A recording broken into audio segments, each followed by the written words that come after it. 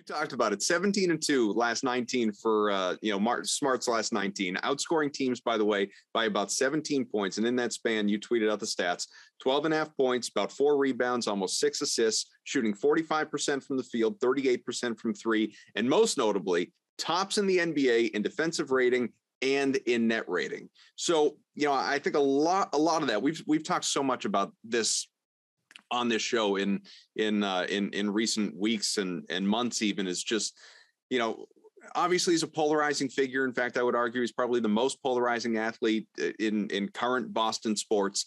And to me, and I'm right there in the fan club, so I've never been on the opposite side of that spectrum when it comes to Marcus Smart. But this is, whatever it is, we're finally seeing Marcus used the way he should be used, which is, don't just slot him in at point guard, use him as a point guard. And they are, and he's thriving. And we are seeing the best version of Marcus Smart right now. He's having his best year, but this isn't him becoming a very good point guard isn't new to this year. This has been there for the last couple of years. There were just, people would focus on, listen, did he take maybe more threes than he should have? Probably. Of those extra ones sort of been eliminated. They've been eliminated. A lot of those came late in the shot clock, or the ball swung around. The ball gets up the floor. If it comes quickly back out to him, it's going to be an open three. Some of those shots were late in the shot clock because the Celtics didn't get the ball. Listen, everything is connected. The basketball is a game of the knee bone is connected to the thigh bone, which is connected, getting defensive rebounds, getting up the floor. It's why Steven Adams works with Memphis.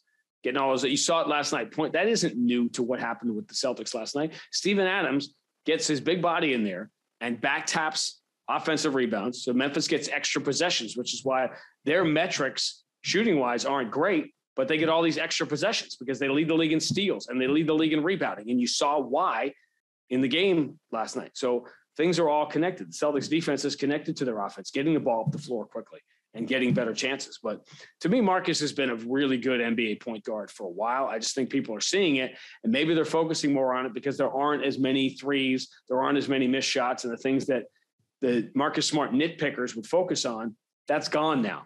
So now all you're left with is this guy who everybody knows is a defensive player of the year candidate every single year to begin with. And then people are starting to say, wow, he's a pretty good point guard. Well, whenever that stuff happens, it's usually been happening for a while, and you just noticed it.